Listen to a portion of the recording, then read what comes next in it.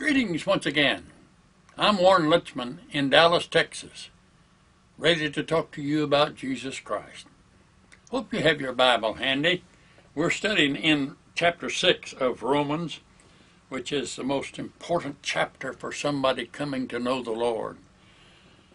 And I'm going to bear out some of the things that I think are important as I go through these lines and verses, that God might speak to hearts worldwide. This broadcast goes worldwide. If anybody has opened up their computer and has come to our web page, they can get this broadcast. Pray that they do it. We're studying in Romans 6, and we've reached verse 3. I've just talked about the first three words of verse 3, which say, "Know ye not." Now, this is sort of the Apostle Paul saying, all the other stuff you know is secondary.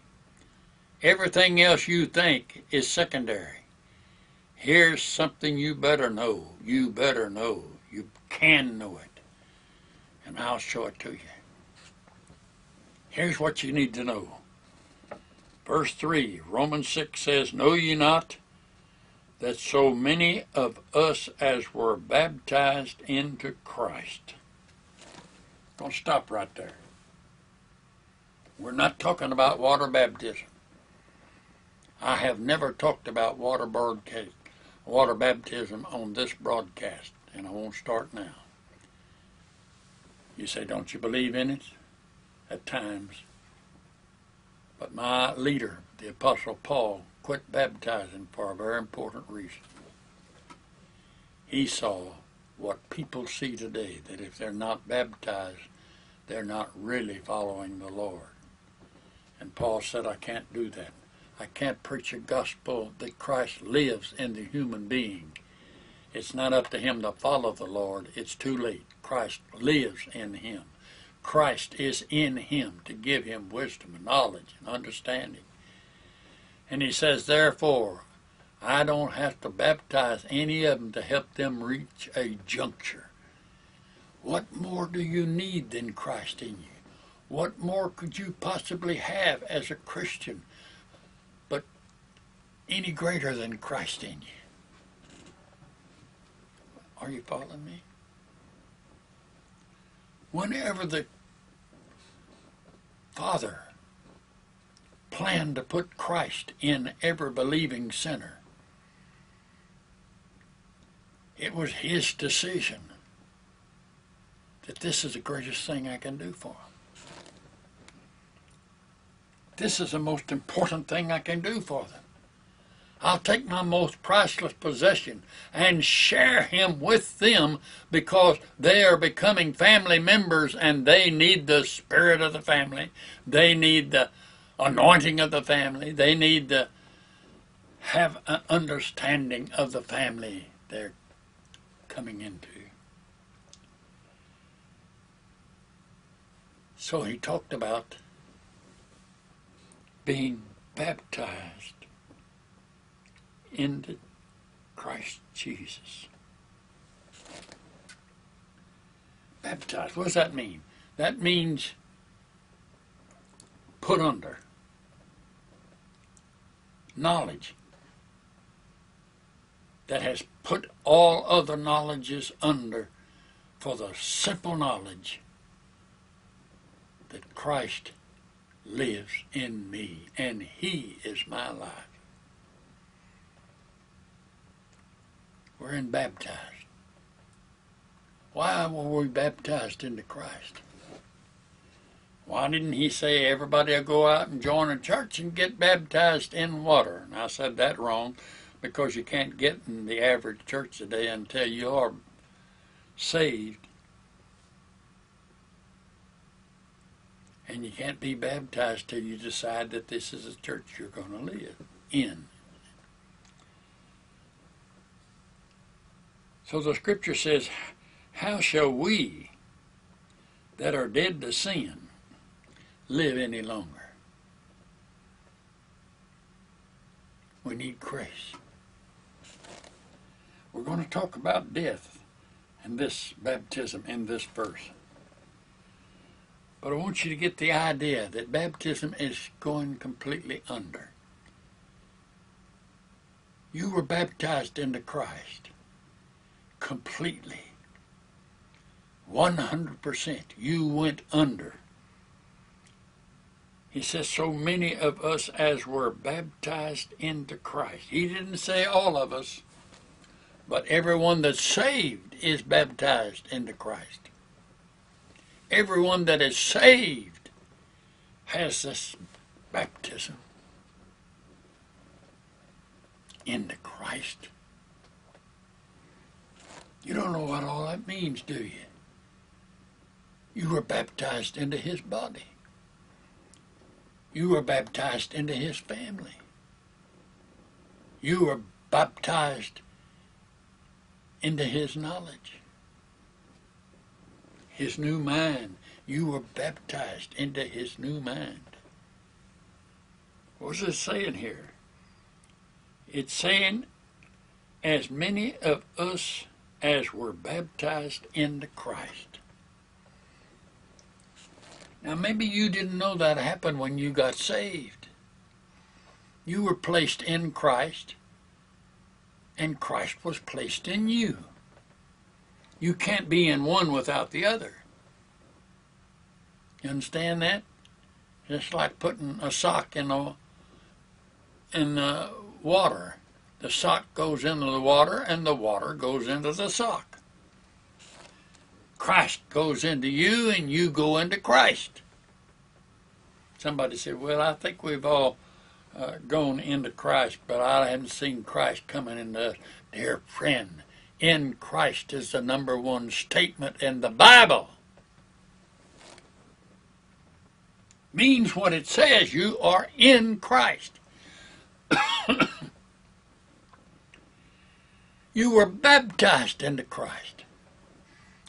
I remember back years ago when I was a baptizing pastor, I'd have trouble getting some people all the way under the water, and it was a concern to me. Some of them were large people, and I couldn't get them completely ducked. Some of them were real small people who didn't want to get wet. And I had one I well remember that I had to sit on to keep them in water long enough to say they were baptized. But I don't have to do that anymore. God prepared people for the Christ life. He did all that at the cross. So now Paul says, it isn't water baptism. He baptized some, but quit. He knew that was harmful to their spiritual growth. And so now he says, this is necessary, that you know that you've been baptized, placed in Christ. Have you been placed in Him, dear friend? Has it ever dawned on you that you were placed in Christ? Into Christ, and Christ was in you? Where does Christ come into you? He comes into you in your psychic part, your spiritual part. That's where Christ is. He comes into the part where you thought it was me. The part you thought was me is what Christ has come into, so that it is no longer you, it's Him, it's us, Christ and me and Christ. We're one. We've become one. He that is joined to the Lord is one spirit. So we're joined to the Lord in this regard. We've been baptized into His self, Himself, placed in Christ, and Christ in us. I would give my life if the true gospel had been preached, that we were baptized into Christ. Instead, the religious world today is determined to get you baptized in water by the preacher, not by the Holy Spirit, not by Christ, but by the preacher, into the doctrine, baptized into the church, baptized into the service that you're going to share in the church. I'd give anything in the world. I'd give my life if people have the same understanding that when they were saved, they were placed in Christ. But Paul says, placed into Christ by the word baptism. We were baptized into Christ. Some people come along and say, well, where'd you get this message that Christ lives in us? I was baptized into Christ, placed in Him, immersed in Him. He came into my spiritual life and He took over. He is the real me to the Heavenly Father. You get that? Even not. It's still in the book. Whether you get it or not, it's still in the Word. Now, it may not be in the Scriptures, for the Scriptures are radically changing, but it is in the Word of God. If you got a Bible you can say is the Word of God and men have not changed it, you're well off. But in the Word of God, when we got saved, we were placed in, baptized into Jesus Christ. You say, well, I didn't know that. Of course not. It's not preached. Not preached. The modern preacher took hold of these things in Romans 6. He'd have them all changed. He'd tap dance on them. He'd never give you the answer. He didn't know an answer. We were baptized into Jesus Christ.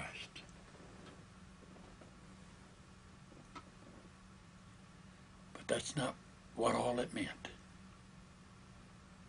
That's not what it's all about. You were baptized into Christ because God had to get you into His death.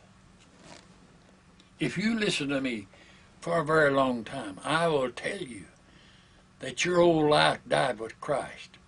How did you get into Christ? You were baptized into Christ. You were baptized specifically in this verse into His death. There's no such thing as a sinner saved that doesn't have death to come to their old life. There's no such thing. If they didn't know and understand that, God still could have done it and they could have learned it in time. But you're not saved until you've had this death. What's in the death? Me. It's no longer mine. No longer I that liveth. It's Christ that lived in me. So in the death is me. The world. I've died to the world. The devil. I'm dead. He likes to work on a dead man. He's a fool. He's not going to do anything to a dead man. I could go on and on. Know ye not that so many of us as were baptized into Jesus Christ. Now, water baptism doesn't take care of this. I guess that's my important point to make. So many of us were baptized into Christ, were baptized into His death.